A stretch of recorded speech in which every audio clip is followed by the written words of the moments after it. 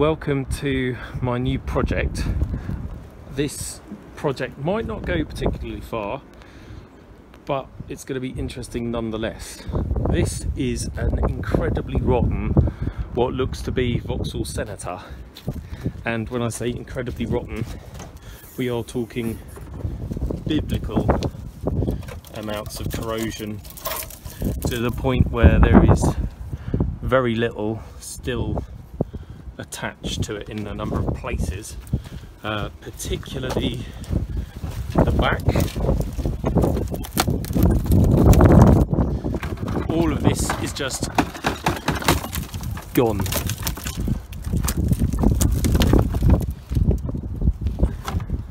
Even the roof pillars, that was me punching it earlier to see how rotten it is, but even the roof pillars have gone at the back, which is kind of unusual for a Senator. I've seen it on Carltons, but not really on Senators.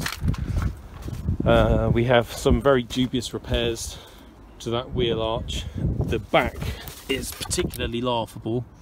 There's literally no strength in it whatsoever.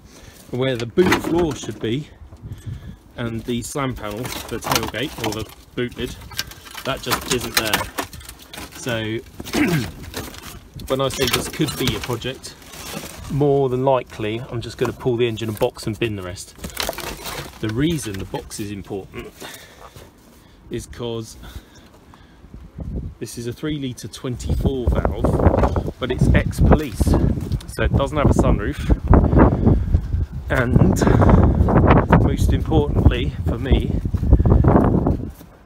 manual gearbox. The other reason you can tell it's police is it has calibrated speedo, and the speedo goes up to 160 miles an hour. It has grey cloth trim, manual window winders, but more than anything else, it has rust, lots and lots of rust. That's the infill panel that all the police cars had, because what they'd have is a sunroof type headlining, but no actual sunroof. So all the Omegas, Carlton, Senators have that kind of infill panel, which is kind of cool.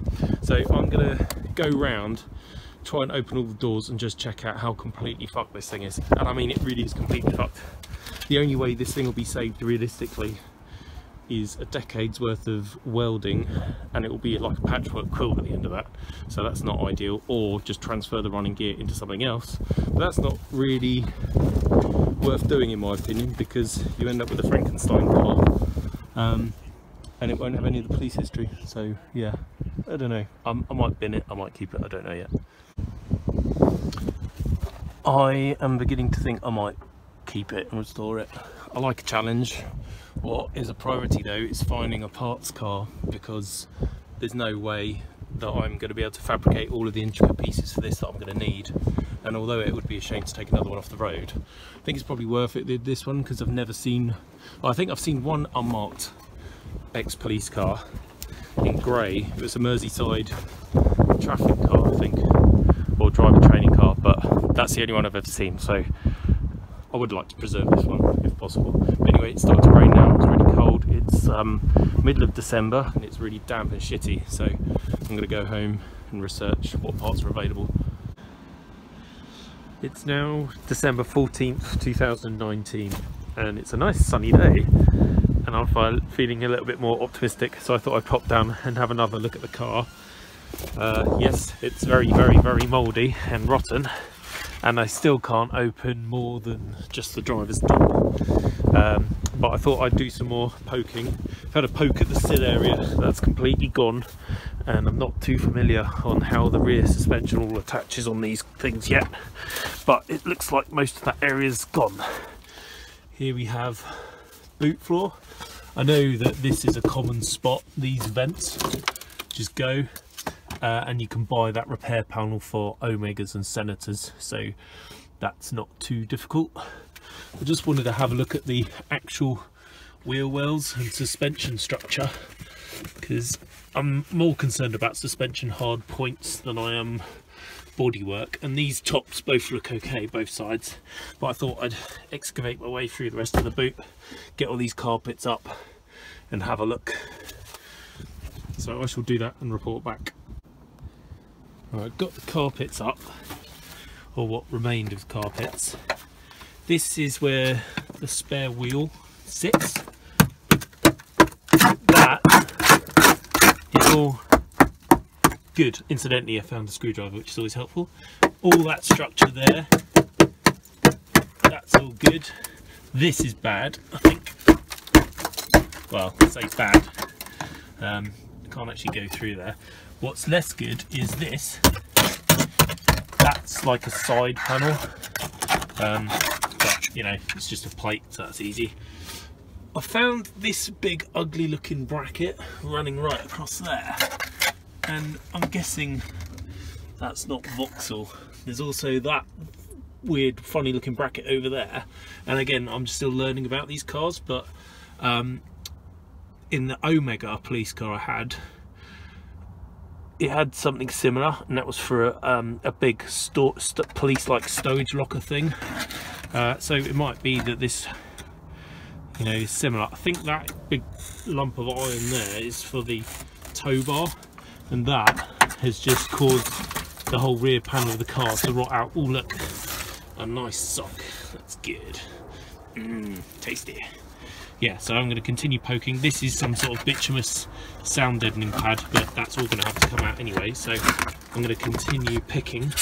Oh, that is satisfying.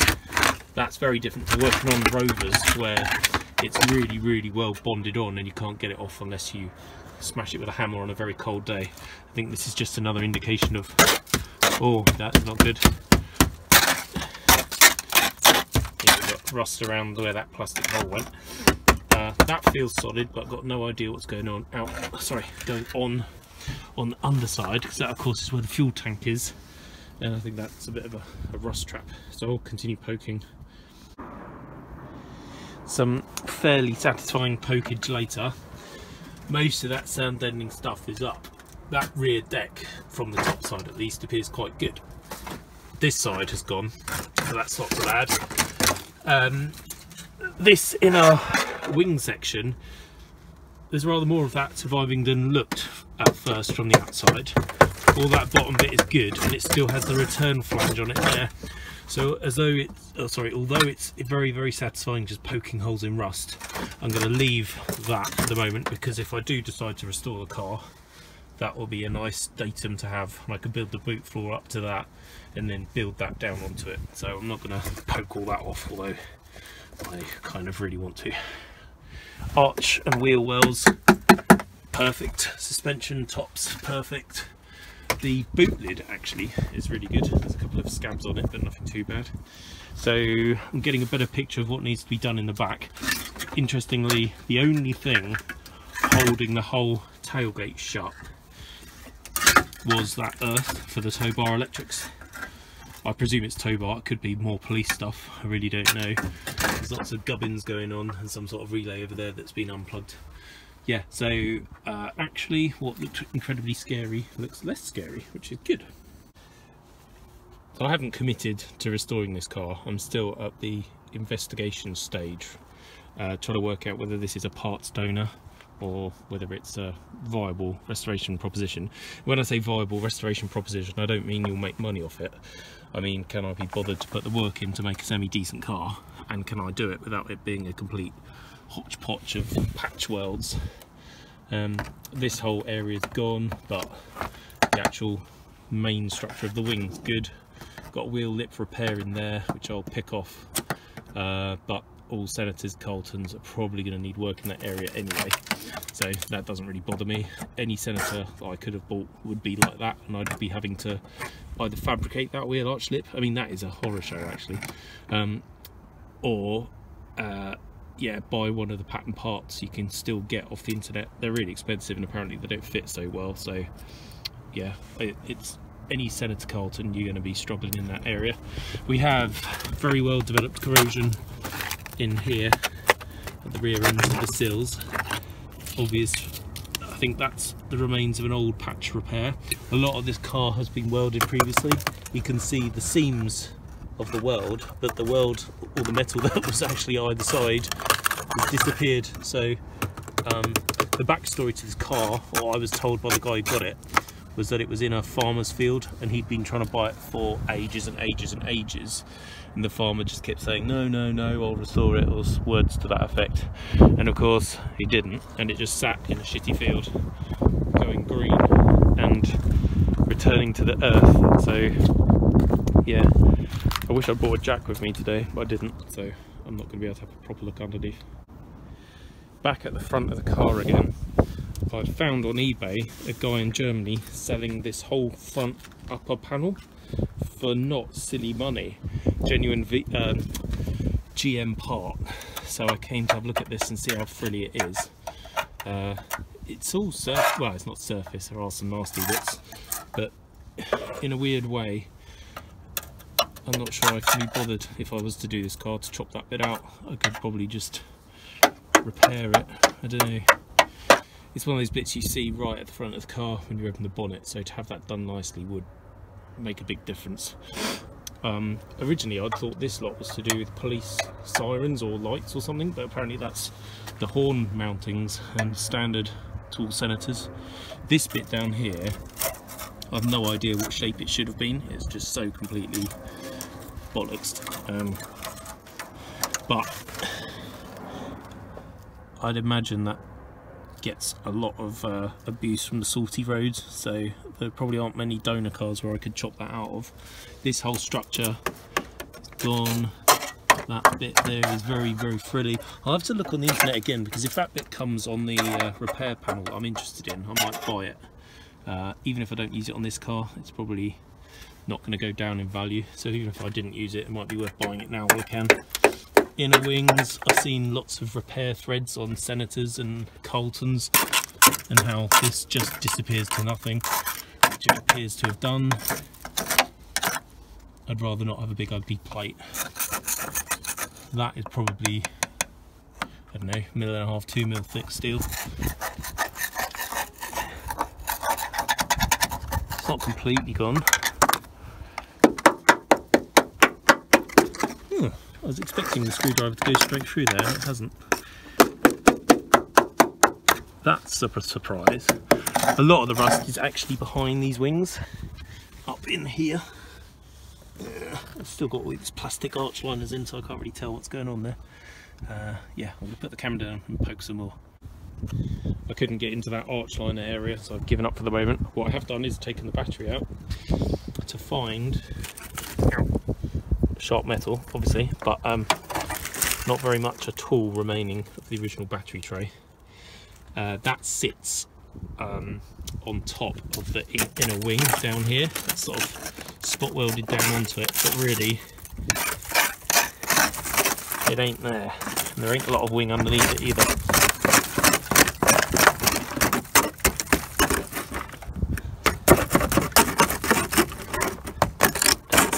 Very frilly indeed. Interesting wiring.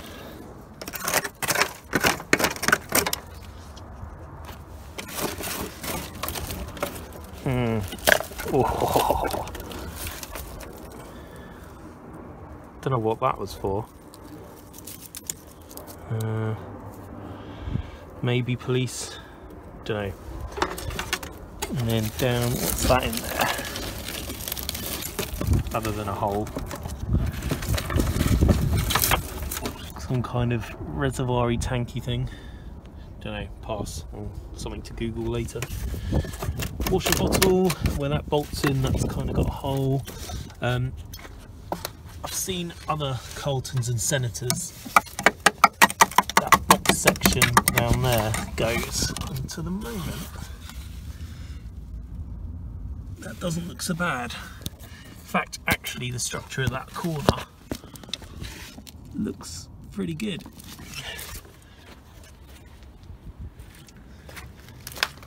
Let's have a look in this one. Still got the plastics, you can just see.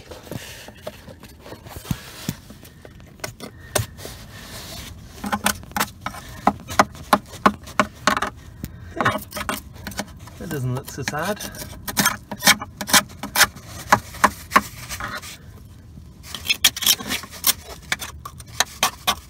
That's all pretty good.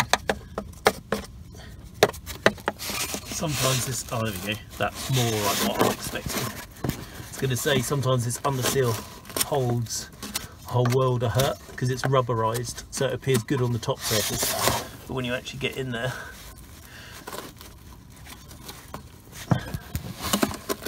yeah, nope. Wing needs a bit more love than the other side.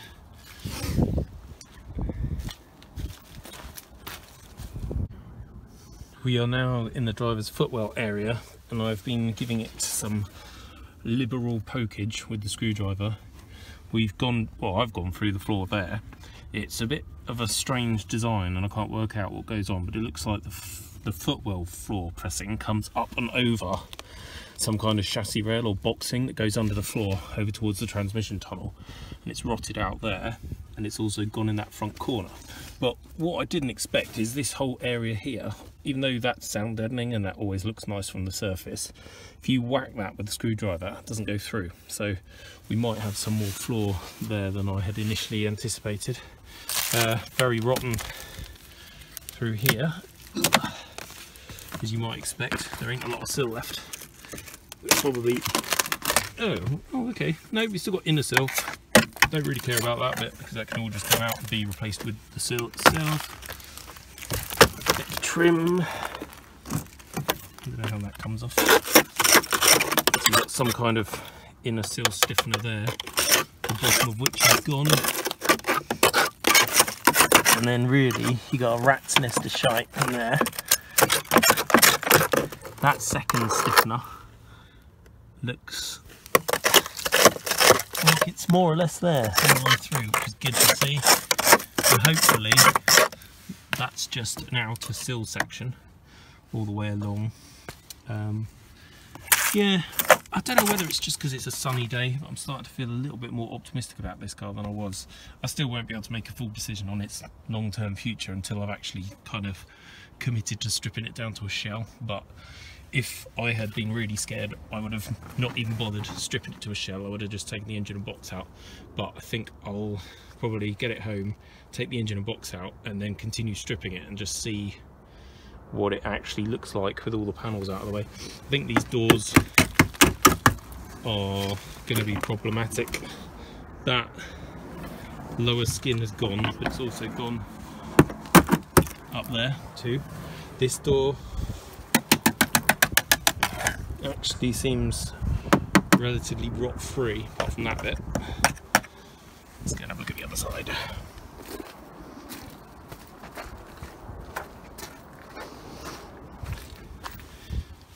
Okay, rear door's gone, front door, bottom corner's gone. I can't really see what the frames are like until I can open them, and I still can't open them, so yeah, annoying. I'm going to attempt to show you what I've discovered, but I don't know whether you'll be able to see what's going on clearly. We have outer sill, a bead of weld which is just hanging in free air as I showed you earlier. This, where is it? Reinforcer, I think, for the rear suspension mount. That's the semi-trailing arm coming in, and you've got a bushing there. That is all big chunky steel. It ain't in the best of condition, but it's not rotted off either. And then, where is it? Over here we have the rear of the cabin floor, and that's cabin carpet. That's what I would call the heel board, which, as I poke with a screwdriver, actually feels quite good. But what's encouraging is, where is it? Somewhere I found a chassis rail that ran up and over the wheel arch, or the rear axle, and it, oh yeah, here it is. I don't know whether you'll be able to see that, but basically that's all solid, and that's one key area that I was worried about. I think there must be some cat shit around here because it fucking stinks.